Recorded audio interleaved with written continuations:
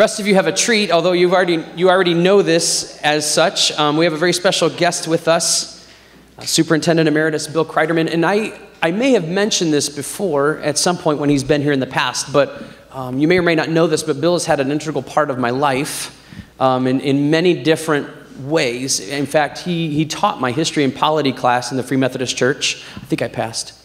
I did, okay. I did pass that class. That was some long time ago. But you also married my parents, which means that he is really an integral part of me being here. Yeah. So I'm very thankful you did that all those years ago. But we want to make sure that you guys, let's give Superintendent Emeritus Bill Cryderman a warm welcome as he brings the word to us this morning.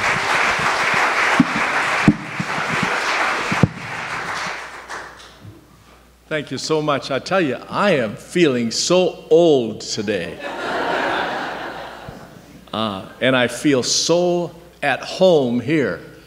I'm a graduate of Hillsdale College, by the way, and I used to study, well, you use that term loosely maybe, but I used to look at some books while I was here, and I did it right in this building. Right off in that room there was sort of my office to study in, and the front pew was a place where I would rest during the day when I got tired of studying. And I find that that sort of created something in me, because every time I go to church now, I want to lay down in a pew and take a nap. And don't laugh, because some of you want to do the same thing. You know, I looked in the paper this morning, or yesterday morning it was, and I counted a list of 18 garage sales. That has to be like heaven on earth for my eldest son, Bill, because he's never seen a garage sale that he didn't like. He goes to all of them, and he usually buys something in every one. So if you ever see a guy that looks like a Cryderman, just jack the prices up a little, and then you can play with it, you know, and bring it down a little bit, and he'll buy every time. It's so funny to listen to him. But this is garage sale season. And it's a time when we find all outdated, used stuff that you don't need anymore or don't want anymore, and you try to sell it. You might call it junk. In fact, that's exactly what I call it, junk, usually. But nevertheless, we get out our card tables and we cover the stuff in the garage that we don't want to sell, you know, put some sheets over it or something, and then we take all the trouble to price everything, even though we know that come late Saturday afternoon, we'll be willing to pay somebody to take it off of our hands. Sometimes we even, at our house, put out the old coffee pot in hopes to entice customers with a free cup of coffee that tastes a little bit like aluminum because we haven't used that pot for years. So we get out the lawn chairs, and we sit and wait and rush for potential customers. And after waiting quite a while, a couple of cars drive up, and that heightens our anticipation. And then we see it's a couple of our own kids. No profit here. But they look over the items and, interestingly, begin to make comments like, "Mom, you can't be serious. We've had that Detroit Tiger mug since 1968. It says World Series champions on it. We've had it so long." And Mom says, "Yeah, we've had it so long. That's exactly why we're selling it." "But you can't." And he holds it tenderly to his breast and takes it back into the house. Another kid speaks up. "Hey, I watched Romper Room on that TV, and you're going to try to sell it?" And I say, "But it's black and white, and it has a 12-inch screen, and all the people in the pictures are leaning over like this."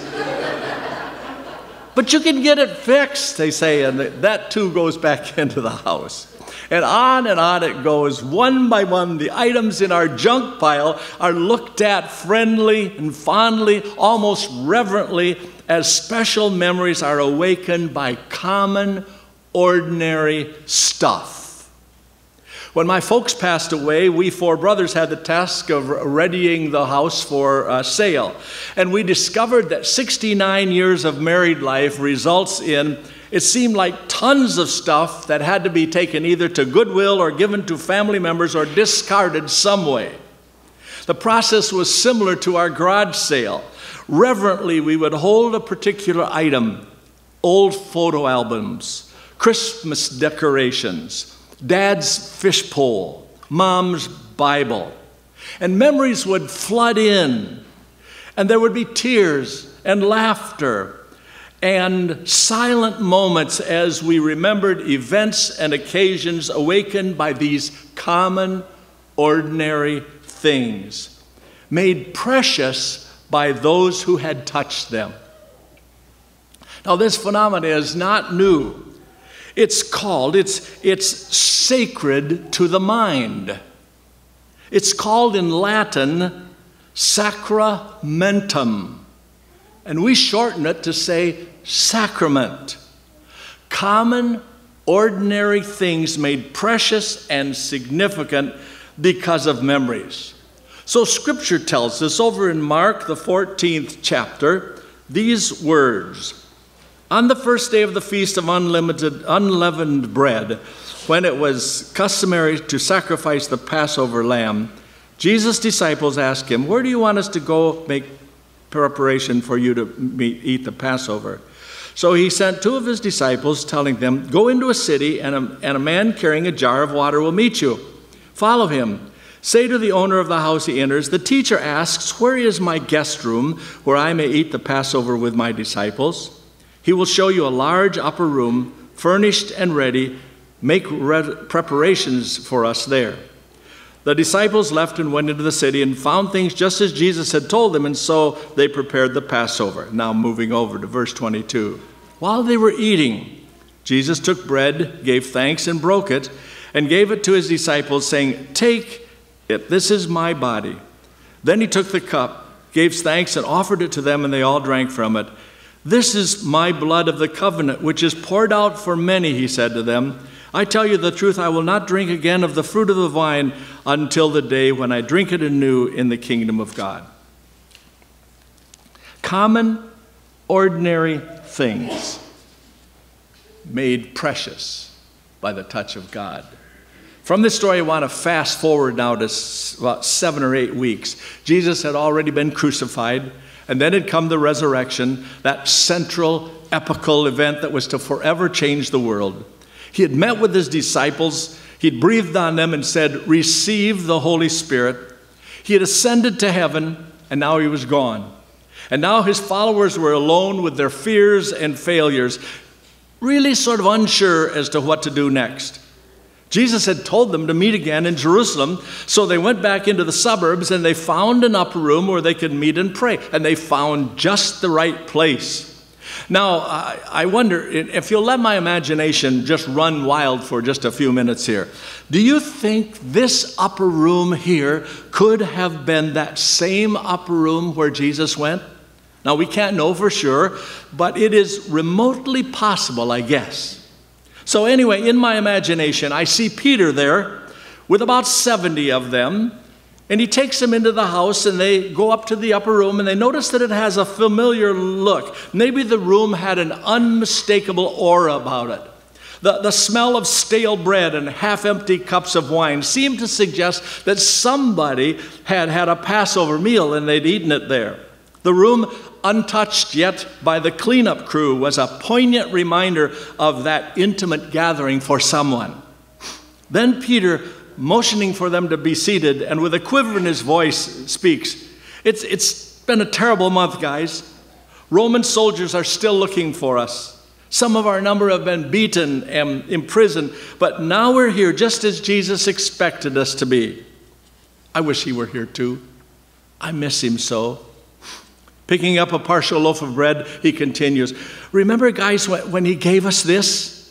We didn't believe that he'd be tortured someday. And remember, he told us that this cup of wine represented his blood and that it would take away our sins once and for all, and we'd never again have to sacrifice a lamb. And then he was arrested, and we all ran for our lives. We let him down when he needed us the most. And I," Peter says, "I denied that I'd ever known him. And then he was crucified." And sort of I think about then Peter began to weep. Between the sobs, he said, "Do you suppose we can do it again? Might Jesus sort of let us start over here? Do you suppose we could make believe that Jesus is here with us? Here, take this bread. It represents his body. And here, finish this wine. It's Jesus' blood. He shed it to save the whole world. Maybe it might even save us. So two common, ordinary things, things touched by Jesus, became sacred to the mind. Sacramentum, a sacrament. And they remembered together. They remembered Jesus on the cross. They remembered their failures, their unfaithfulness, their sins, and they mourned their condition, and they mourned the loss of this one friend that might really understand them. And then suddenly, while they contemplated their past and while they prayed, it seemed as if a holy presence enveloped them. And the book of Acts tells us when that day of Pentecost came, they were all together in one place in an upper room when suddenly a sound like the blowing of a violent wind came from heaven and filled the whole house where they were sitting.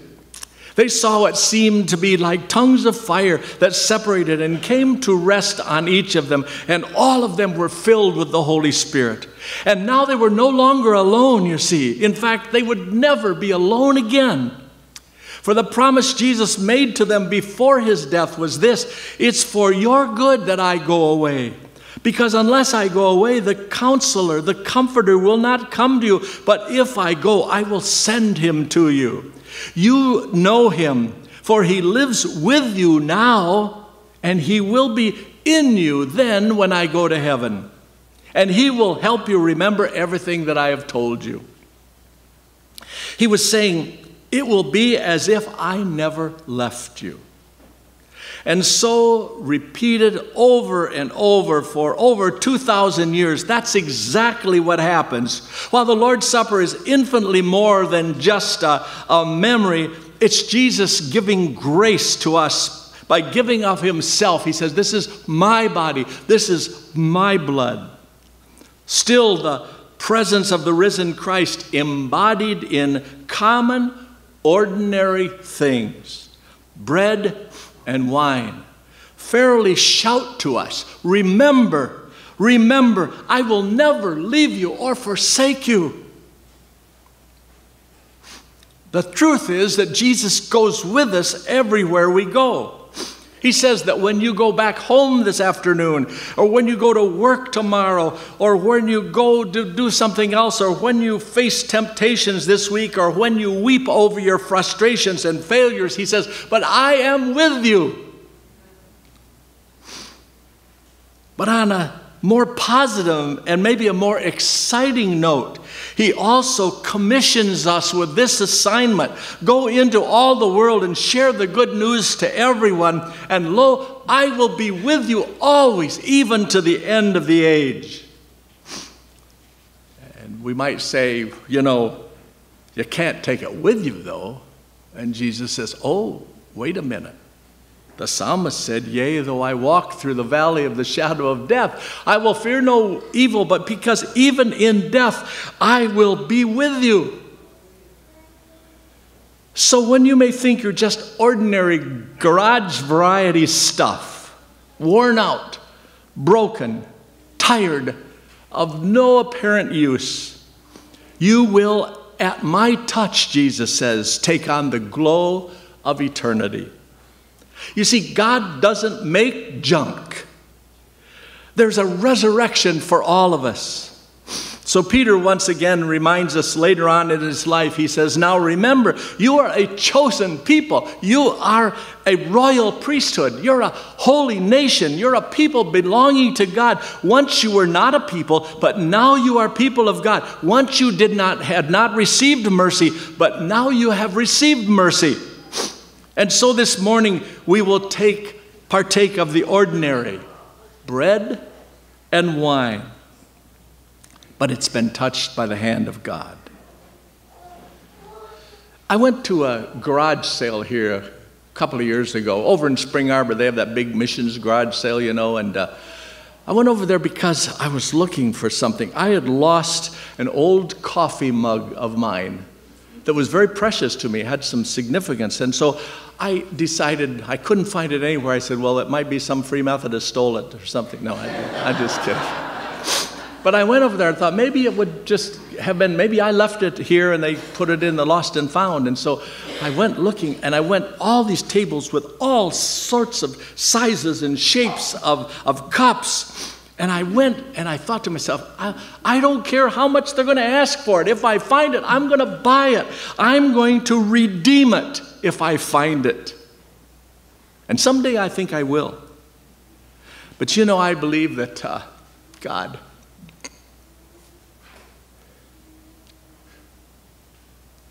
wanders through the garages of the world looking for lost, chipped, broken humanity.